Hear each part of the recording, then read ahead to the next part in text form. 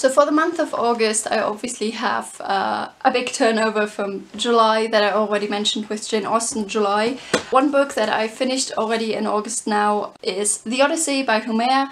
I will do a separate video on this, just like I will on the Iliad eventually. So I'm not going to talk about this anymore. This was a buddy read with Mark from Wordswords Everywhere. I also was buddy reading The Magic Mountain, der Zauberberg by Thomas Mann with a bunch of booktubers, again links down below, and I only read the first 3 chapters so far, which about roughly equals 100 pages of this 760 page book. So I think it's safe to say that this will take me not only through August but probably also through September to finish. This is the story of Hans Castorp, who travels into a sanatorium into the mountains before World War I and involuntarily stays there for an extended period of time. It was also Jeeves July in, well, July, and I did read some PG Wodehouse for this. This was organised again by Mark from Wordswords Everywhere, and I read this bind-up, The World of Jeeves, contains the inimitable Jeeves, Carry On Jeeves and Very Good Jeeves, so 3 short story collections plus 2 extra short stories. The one that I read in July was the inimitable Jeeves, try saying that 10 times fast, and I'm in the middle of Carry On Jeeves. Those were 2 books that were supposed to be read in July, but that didn't happen. I'm gonna take these slow throughout August, maybe into September. I'm very much enjoying them. They are delightful, they are witty, they are wonderful and funny, and it's just comfort reading. But they do have sort of a formulaic structure, so they get a bit repetitive if you would read them all in a very short period of time, I would argue. So I'm gonna take these a bit slower. I picked up Joy in the Morning and The Code of the Woosters for Jeeves July as well, but those will have to wait. Then there is a group read organised by Sarah from Hardcover Hearts and Juan from Just Juan Reader, and that is a group read for The Goldfinch. If you are interested in joining, I don't think it's too late. It goes from August till roughly mid-September when the movie comes out. And I've never read anything by Donna Tartt, and it's about time, so yeah, I'm excited for this one. August is also, oh, by the way, I forgot to say, August is also the Classicsathon, which is run by Lucy the Reader, and basically my leftovers, if you will, from Jane Austen July, also The Magic Mountain and so on, they all qualify for that. So I am sort of participating, I guess.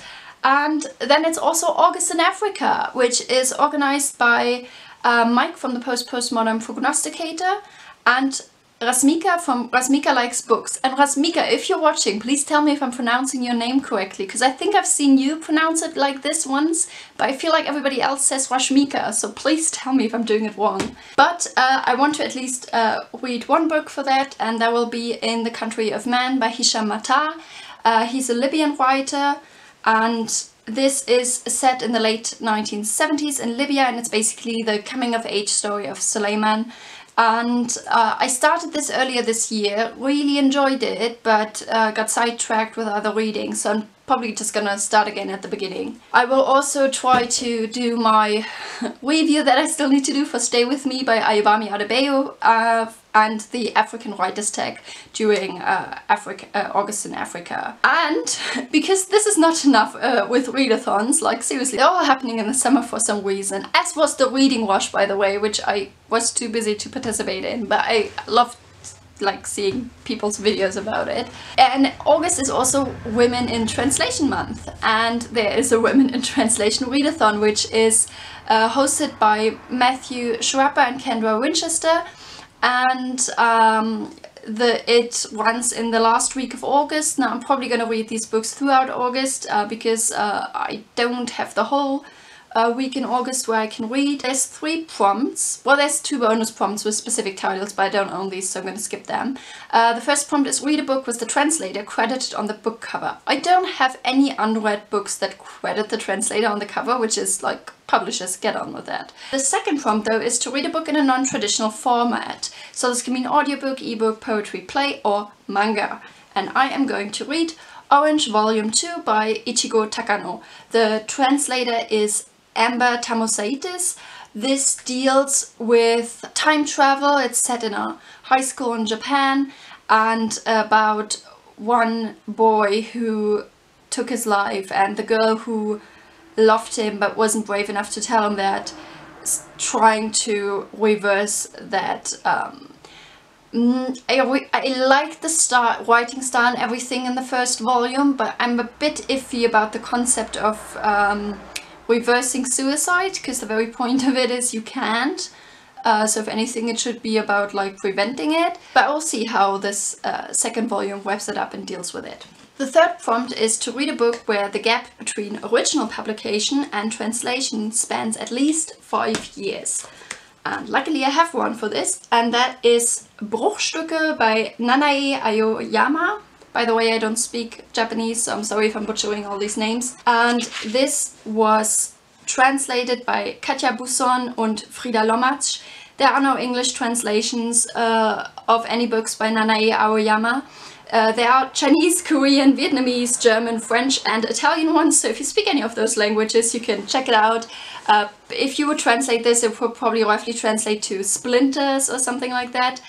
And it is 3 short stories and it's everyday life, sort of like things like that. And I picked this up, and some books I'm going to mention after this, at a literary event. There was, so there's an organization in Frankfurt that is called LitProm, and they work at promoting literature from Asia, Africa and Latin America.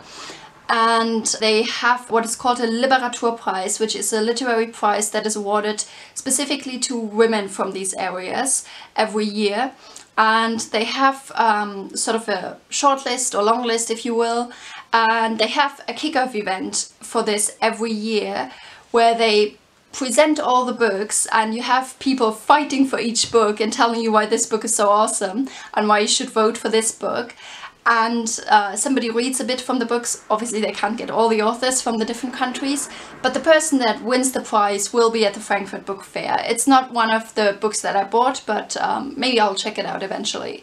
I will link down below to the web page, because they also have it in English, so if you are still looking for recommendations for the Women in Translation Month, or just interesting books from those countries, you can definitely check that page out. So this is the one that I will read for that prompt. And then I have another book that I picked up at the event as well, and that is Tentacle, or Tentacle in English, by Rita and Donna. The German translation was done by Angelica, Ammar.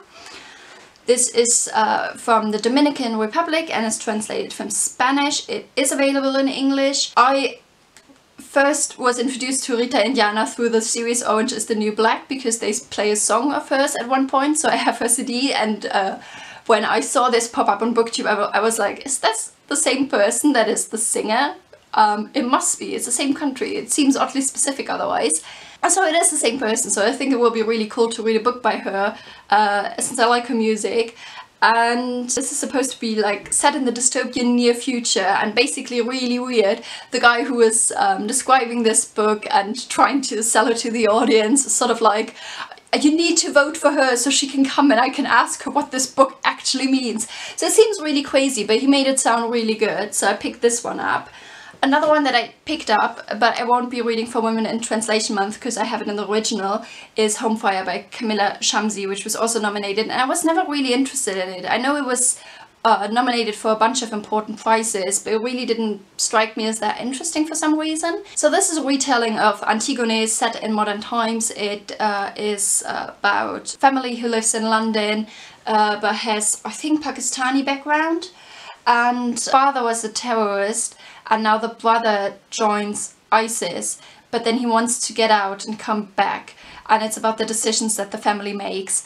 I'm not going to read this month. I still wanted to quickly talk about it because in connection with the prize, it was one of the nominees, and it made it sound really interesting, and they read a bit of it, and even in the German translation it sounded amazing. So before I talk about the last book for my Women in Translation Month, I still want to talk about LitProm, because I also was at another event at the beginning of July that was hosted by them, and that was an event with Madeleine Tien, who wrote Do Not Say We Have Nothing, which made the rounds on Booktube, so I'm not going to talk about it in detail here, and her partner, Ravi Harsh, I picked up his book, The Newest Game, at the reading.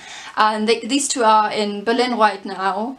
And they came for an event to Frankfurt, and it was really interesting. Madeleine Tien was I mean, they were both really nice, and Madeleine Tien was very, very thoughtful in the answers she gave, and always when she got a question, she thought about it for a moment deliberately before she answered, and it was just really interesting. And of course, this one I owned before. She was kind enough to sign it to Daniel and me, as was Ravi Harsh, who, by the way, I had never heard of before.